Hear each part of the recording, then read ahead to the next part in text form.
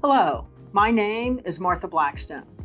In 2008, the Western Pennsylvania Conference of the United Methodist Church became the first annual conference in the denomination to adopt the intentional practice of dismantling racism as a fifth focus. Assessment tools, changes to how our institution functions, book studies, gatherings, seminars, conversations, resource development, storytelling, celebrations, and activism have all been a part of embracing diversity and inclusion and dismantling racism within our conference. An important part of dismantling racism is making sure that our clergy are cared for through the appointment process and beyond.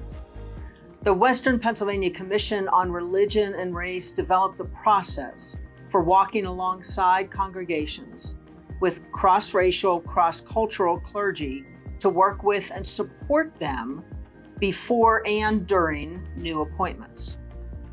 After working with the cabinet, processes were woven together and a web page with information and tools was created so that a comprehensive model of CRCC, cross-racial, cross-cultural ministry, from appointment through the first year was in place to maximize fruitful ministry together. A group of 5 individuals participated in 22 hours of training, not including the extensive homework hours. Additionally, they spent considerable hours developing modules and strategies for working with a team of leaders in these churches.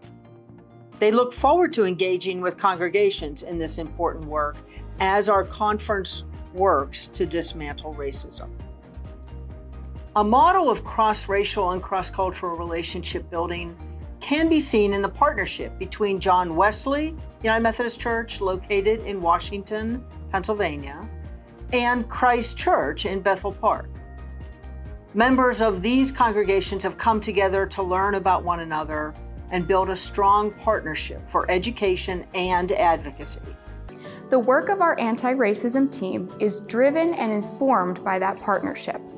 We have developed meaningful friendships and a strong partnership for education and advocacy. Activities have included joint communications with state and local officials, book discussions, seminars, educational presentations, and field trips.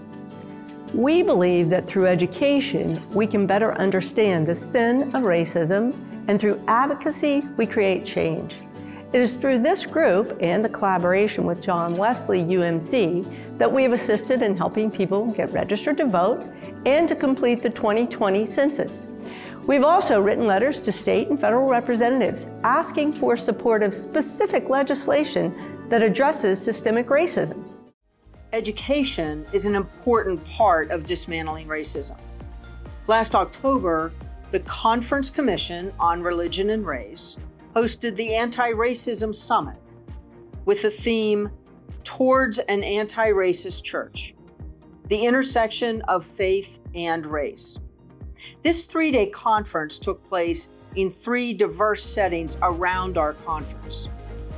The summit provided an opportunity for members of the annual conference and those from the surrounding areas to investigate the history and nature of racism within the church and develop strategies for implementing anti-racism tools to combat systemic racism. The emphasis was moving from learning to action. A post-summit committee continues on the work begun at the summit by leading summit participants in 3 areas of development. Regular meetings have begun and are planned for the future to create an ongoing means to develop leaders in the anti-racism work to combat systemic racism. The work of anti-racism is ongoing. We will continue to confront oppressive systems and strive for a more just and equitable church and society.